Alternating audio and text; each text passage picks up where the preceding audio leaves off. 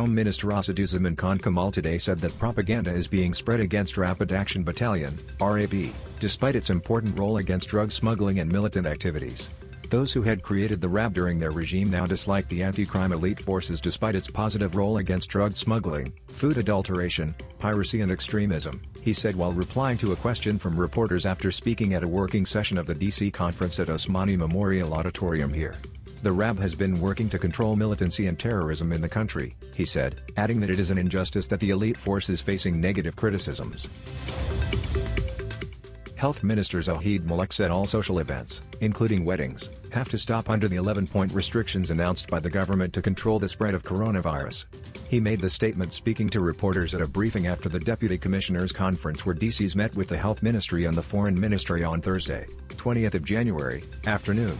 The Health Minister said, all types of events, including weddings, and other social events should be stopped now, with screening at land ports, seaports, and airports. They, DCs, should make sure that these actions are carried out properly. They have also been directed to make sure no one gets out of quarantine and infects others.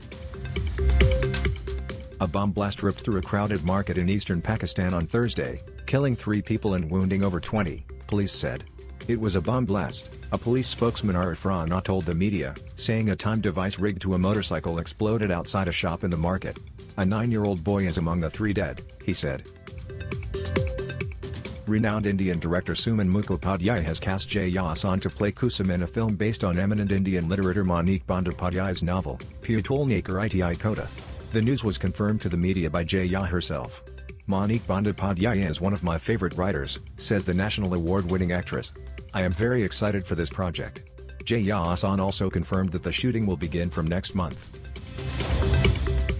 Bangladesh made a big cut in the ICC Men's ODI Team of the Year 2021. All-rounder Shakib Al Hassan, wicketkeeper batter Mushfiqur Rahim and left-arm pacer Mustafizur Rahman got a place in the team as the International Cricket Council (ICC) has announced the best ODI players team for the year 2021 today.